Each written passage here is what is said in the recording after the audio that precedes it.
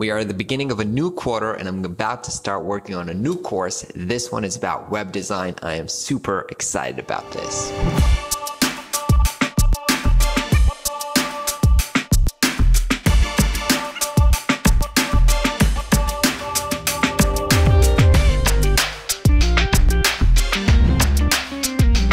Hey everybody, what's up and welcome to another week of Wins and Fails where I'm sharing my journey as an entrepreneur with you guys week by week. And this week, as we're starting off July in a new quarter, it's the third quarter of 2019. I'm really excited to start working on a new course, and it's going to be about web design. So some of you might know that I already have one course, which is basically my business right now. And it's a course that's teaching designers how to use Webflow. And the question that I get from a lot of my students is, all right, now we can build amazing websites with Webflow, but we want to know how to better design them in sense of how do we do better art direction, better layout, better typography, better images, better animations. How do we make the websites more usable? How do we sell them to the clients? How do we, instead of working on a $1,000 website, we want to start working on $10,000 websites? And so I have a lot to say about this. You know, I've been building websites for over 15 years now. And so I think I have a lot to share, and I want to help my students to design better websites. I also actually think that a lot of my audience, perhaps you guys, or I know a lot of people that are following me on Instagram as well, are very interested in doing better web design. Maybe not specifically working with Webflow. Some of them are working with other alternatives, or they're even developers themselves. But so they might not want to work with Webflow, but they're very interested in learning how to do better web design. And so I think this course can really help a lot of people. So I'm really excited to do this. It's actually almost 1 year exactly since I launched my first course. So I've spent the whole year basically, you know, just improving it and putting the systems in place. And now I'm starting to work on a new one. And it seems like I will be doing the way that I'll be working on it and launching it is I'm going to do the exact same thing that I did last year because it works so well for me. So basically the way that I'm going to structure it is going to work like this.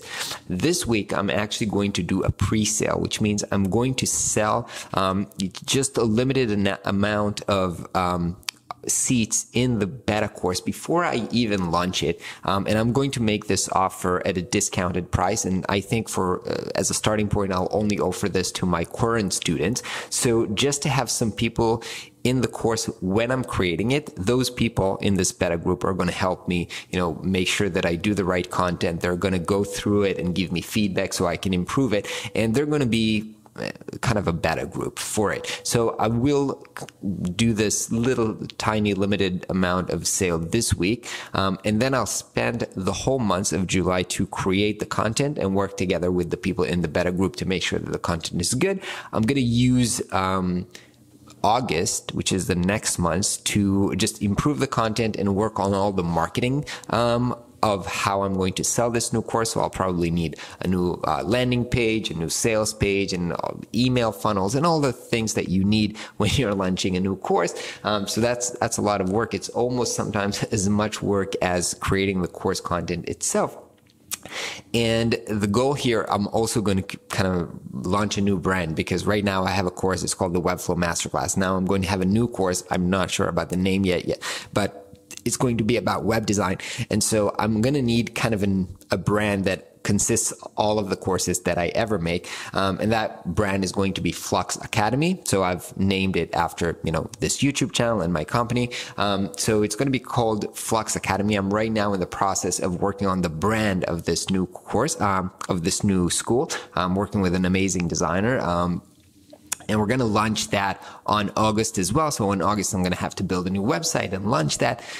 So there's a lot of work around the marketing aspect of launching a new course. And then on September, I actually know that by mid-September, I have to launch this new course, because at the end of the month, I'm flying away. There's kind of like the holidays here in Israel, and I'll be flying away for almost 1 month during the holiday season here in Israel. So I have to launch this, and I don't want to launch this just like the day before I leave, because that's actually what I did last year. Big mistake. You don't want to launch a new product, a new course, and then go on vacation the next day. You want to stay here. You want to support people. You want to make sure that everything works well.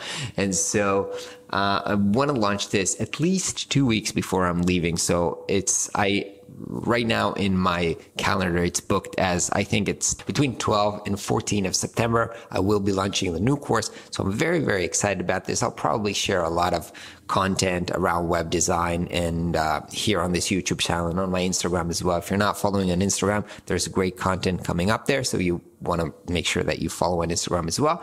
And that's it. I hope this, that whether you are in my Webflow Masterclass right now, or if you're not there, but you're interested in web design, you will check out this new course that's coming up. I hope it will be helpful for you. And I'm excited to do this. If you want to make sure to tell me what is interesting for you, what would you like to learn, make sure you leave that in the comment here, because I read all the comments, and this will also help me kind of inform the structure and the content that I'll put in the new course. Excited to take you on this journey of launching my second course.